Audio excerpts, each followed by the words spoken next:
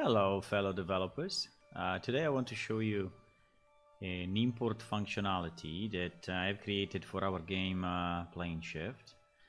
This component is available on our Patreon for the lowest tier, and by the way, remember that there are other components, so if you get access to the Patreon you get access also to other Unreal Engine component that I posted, and you can see the videos in the same channel. So this one is about importing objects and importing lights, but this example is about lights, but you can import whatever object you want.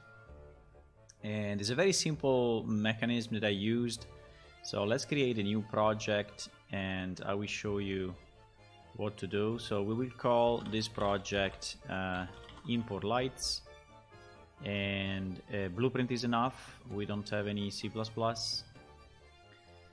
So we create a new project. At the moment I'm working with 427.2, but the same can work with Unreal Engine 5. It's exactly the same functionality.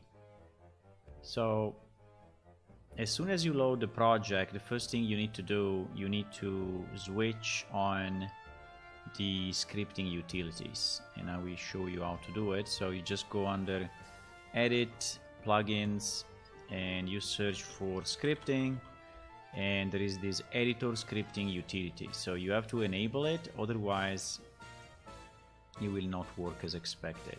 So this will require a restart. At the same time, on Patreon you will get a zip file with the content. So you just take this content and you extract it in the new created directory, so in the new project. So you can just drop it here inside our import light project.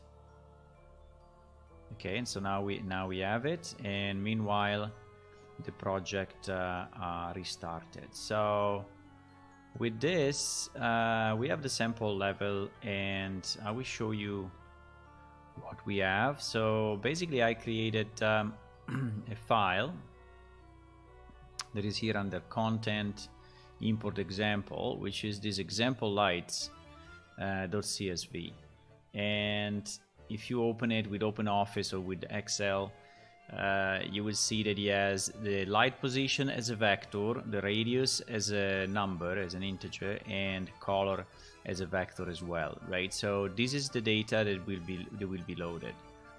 If you are loading objects instead of lights, I think you can change the properties here slightly, but you will have the position loaded as well, right?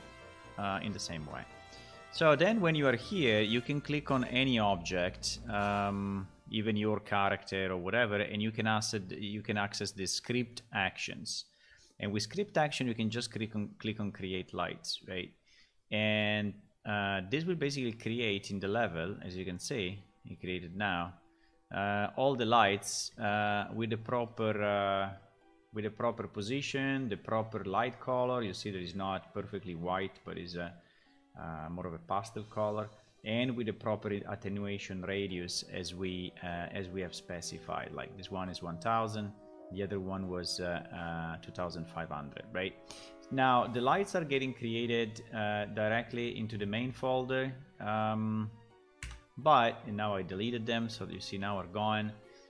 You can also then move them to another location if needed. So you see how fast it is. So I click on create light, they are created pretty much instantly. So you can use the same method. Now I just forgot to tell you that obviously that CSV file needs to be imported into this data table, right? So if you open the data table and you re-import the file, you will get the new values, right? So if I change I don't know, this one to 600 and save it again and re-import it, now this is 600, and so now when I regenerate my lights, you will get that. Okay, so the link to the Patreon is in the description.